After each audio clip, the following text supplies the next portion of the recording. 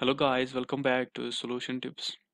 Today's video will be about Windows Defender antivirus. Lots of times you may have seen Windows is asking us that the Windows Defender antivirus has been disabled by group policy. So what is this group policy and how can we enable or either disable the antivirus? At times we require to disable the antivirus. So how can we disable this Windows Defender antivirus? I'm not talking about any third party antivirus. It is the Windows own antivirus, that is Windows Defender from Microsoft. So first of all, to follow up this video, you have to search for Windows security in your search start bar.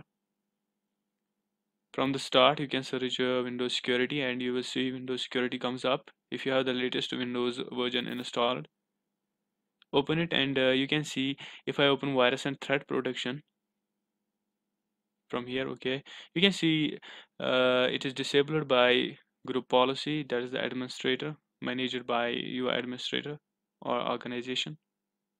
So first of all, close it and now go back to start and search according to this image shown here.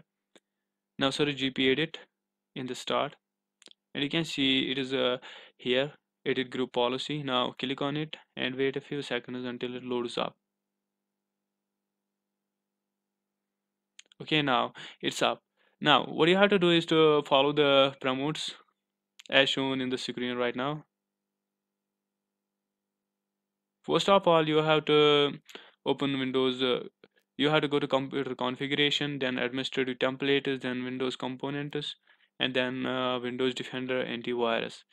Follow the steps accordingly, and then you will see turn off Windows Defender antivirus.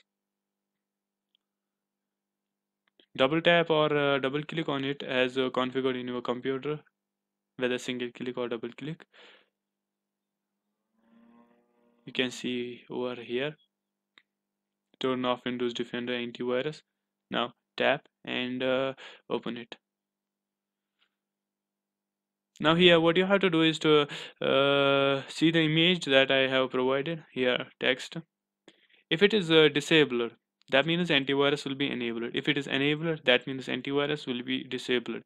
And if it is not configured, it means system is controlling whether it is disabled or enabled. So if you have to disable it, you have to enable it from here and then click on OK and apply.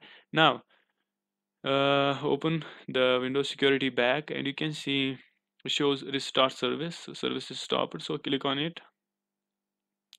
And one more thing, if you have to enable it, you have to set disabled it in group policy. So you can see virus and threat prediction is now enabled.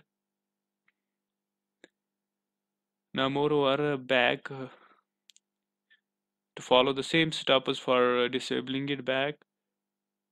Go to the same location, turn off Windows Defender. Now this time you have to enable it. That means the Windows Defender will be turned off. Okay, on disable, apply, okay, on enable, I click on apply, okay, and done.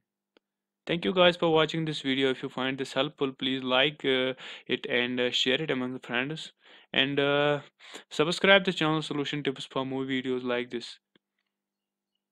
And you can also check out how to get Windows 10 paid apps and games for free. That is actually Windows 10 store hack, so you should check it. Link will be given in description. Thank you again and bye.